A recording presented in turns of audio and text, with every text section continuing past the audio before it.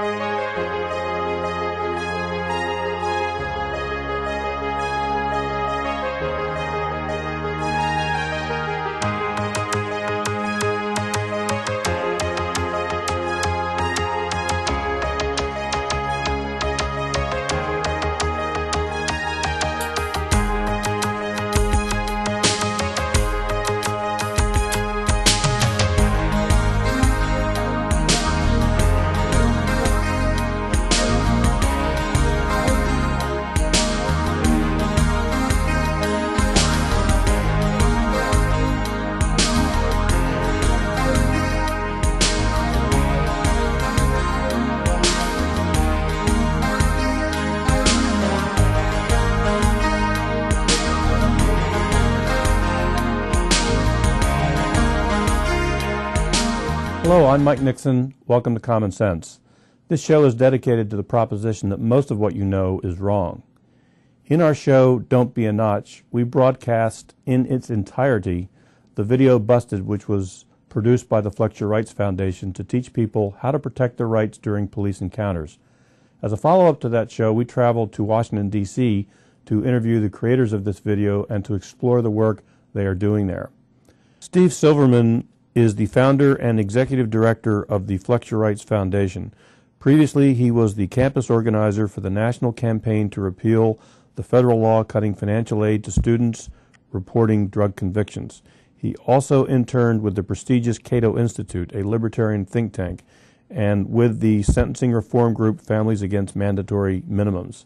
Scott Morgan is a graduate of Guilford College, where he received senior honors in the Justice and Policy Studies Department. There he served as a student advocate for the College Judicial Board, representing students charged with substance abuse violations. Scott currently serves as Associate Director of the Fletcher Rights Foundation and editor of the Fletcher Rights blog. Let's go to this interview now.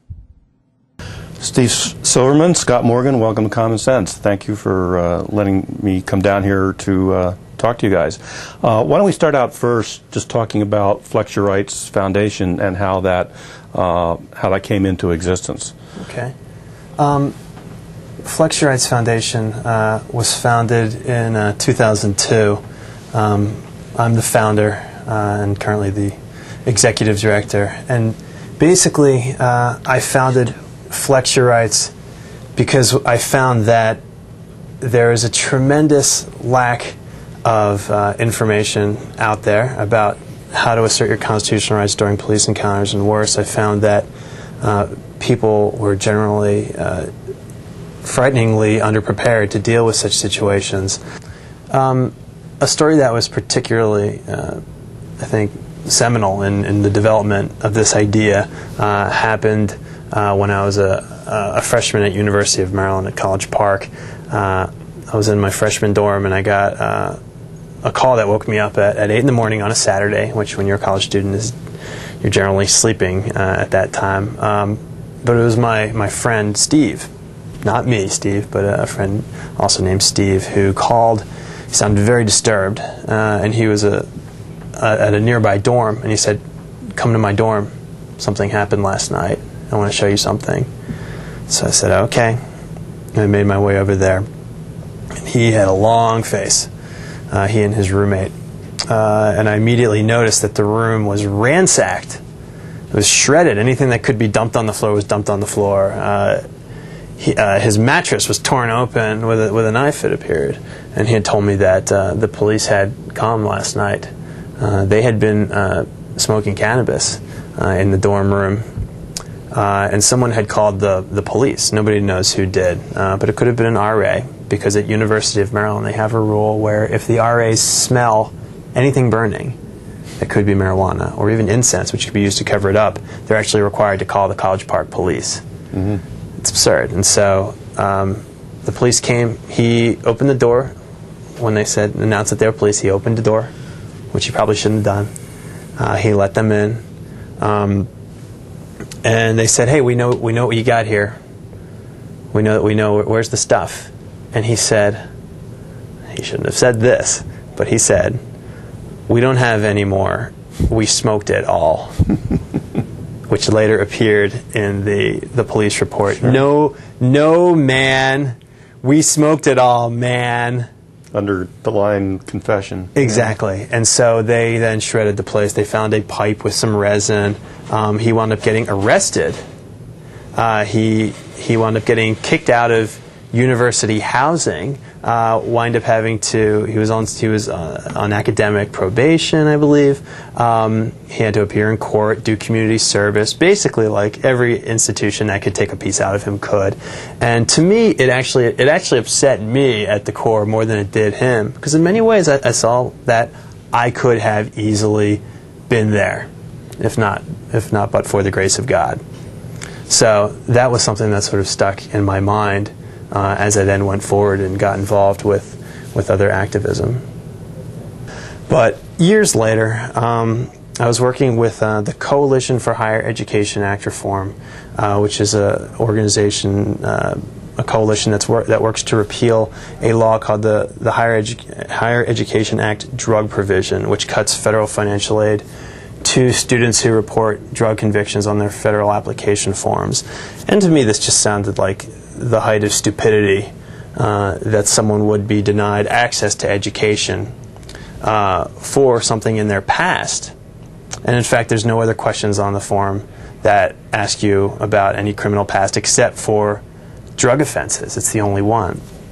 And so I worked with the coalition to help repeal that. And one of my tasks was, in addition to being the sort of the campus organizer, was to speak with folks who lost their federal financial aid as a result of their drug conviction. So we'd get calls pretty much every day from young people who felt that they lost their financial aid, and I'd always ask them to tell me about their police encounter. Tell me exactly what happened, when you got stopped, because this is important information for us to have if they're going to be media spokespeople.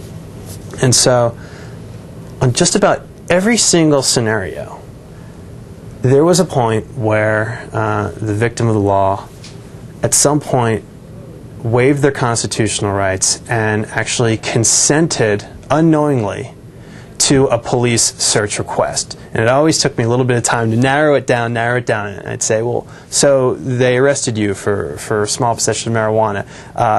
Did they search you? Yeah, they searched me. Well, did you let them search you? Well, I had to let them search me. They searched my car. I said, what did they say to you before they searched your car? They said, you don't mind, if I got to take a look in your car. Tell me exactly what you remember them saying.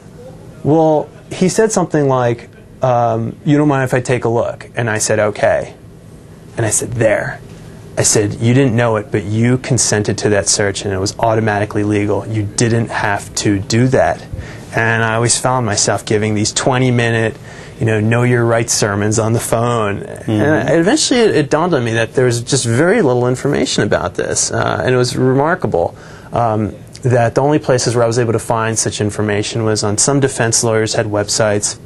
The ACLU actually, they have their little freedom card, which sort of lays out your rights during a police encounter. Organizations like National Organization for the Reform of Marijuana Law had a card. I think maybe even like the Libertarian Party provides, similar materials. But I just found that the lack of understanding and just the constitutional illiteracy that existed was really something that was very disturbing. And I just, I talked about this stuff with friends of mine, even activist colleagues, and I would tell them about their right, we would talk about our rights during police encounters.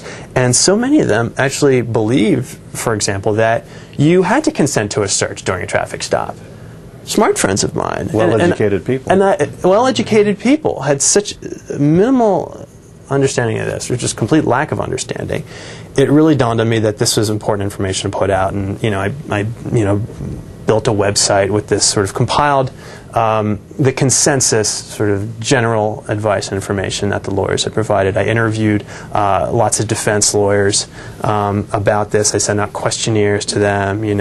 What are the most common ways people waive their rights? What percentage of your clients consent to searches? And pretty much the response I got back was everybody waives their rights. Everybody consents to searches.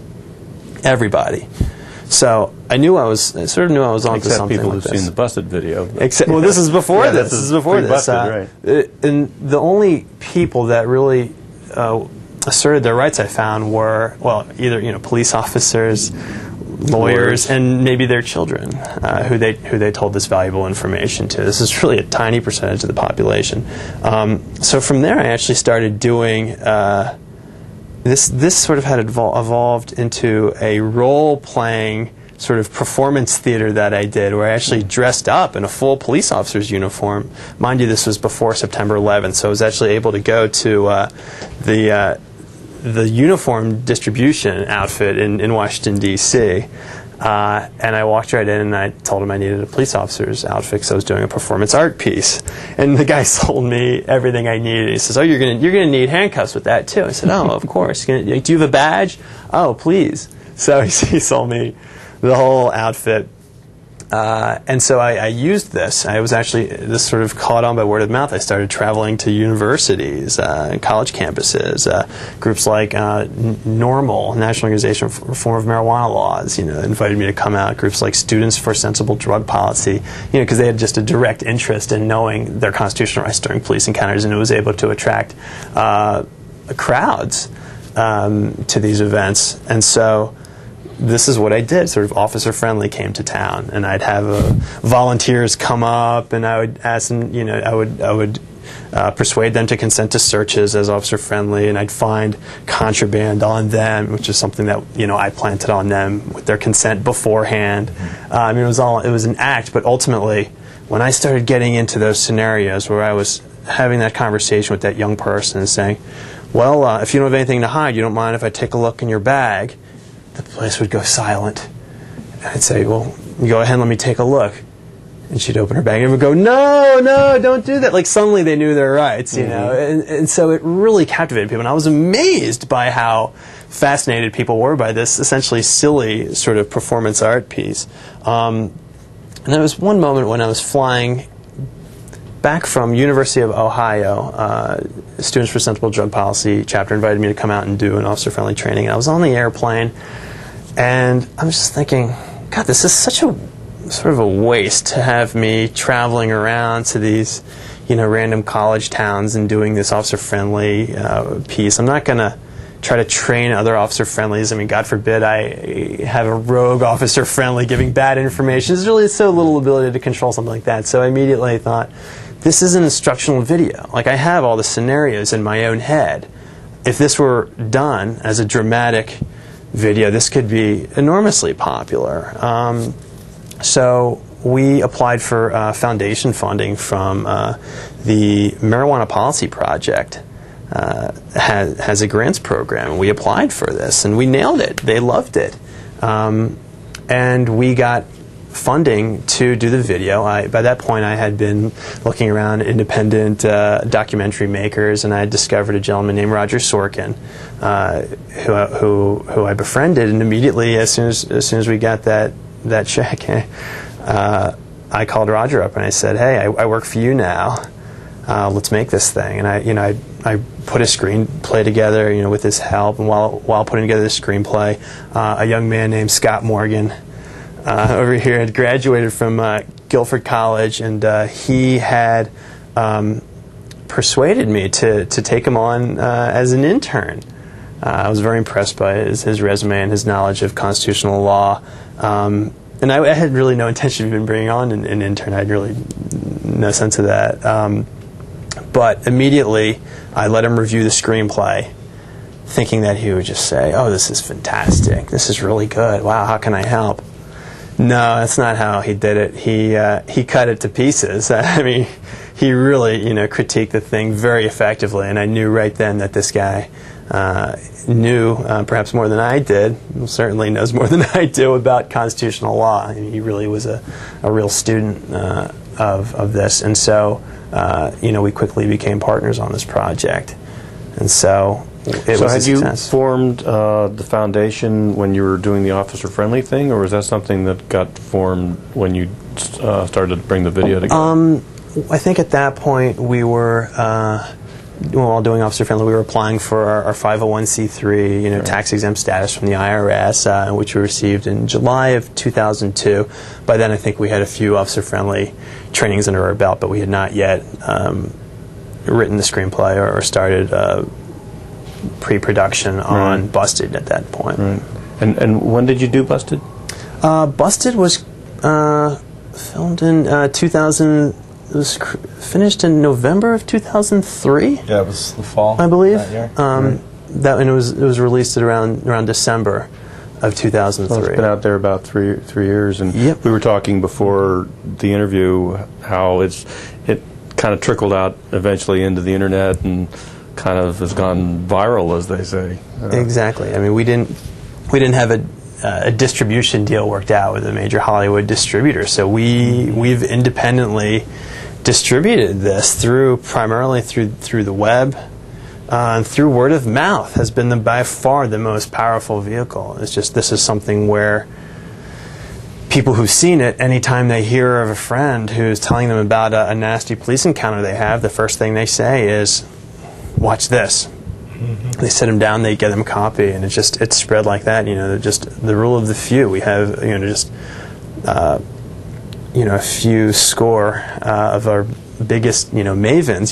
There are folks out there who they make it a habit of buying dozens and dozens and dozens of these things and making them available to people who need them. Defense lawyers started catching wind of this. They're some of our biggest distributors, and also through different nonprofit organizations distributed it, such as StopTheDrugWar.org made it a membership premium, which has done tremendously well, bringing in tens of thousands in revenue for them. Same with the Marijuana Policy Project, actually, who funded the project, actually then has purchased, at discount, hundreds of these, and then made them available as a membership premium and brought in tens of thousands in revenue from that. So really, it's been a tremendous success on all those fronts. Right, and you were reciting some numbers earlier before before this interview about you have some estimates of how many people on the internet have at least viewed this. Well, yeah, it looks like about 1.2 million over that now that we can prove between websites like Google Video and YouTube.com, and really a number of other places where it's available.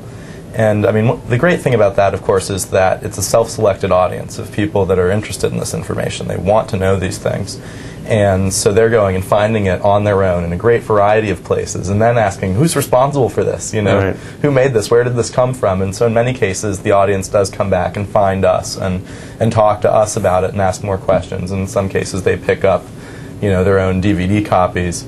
But the other thing that's fun about it is we can look at the comments out on Google Video and YouTube and elsewhere and see what people are saying and actually get into a debate with the viewers and answer their additional questions and learn how to better develop our materials in the future so that people will really take the information seriously and understand that it's a serious project.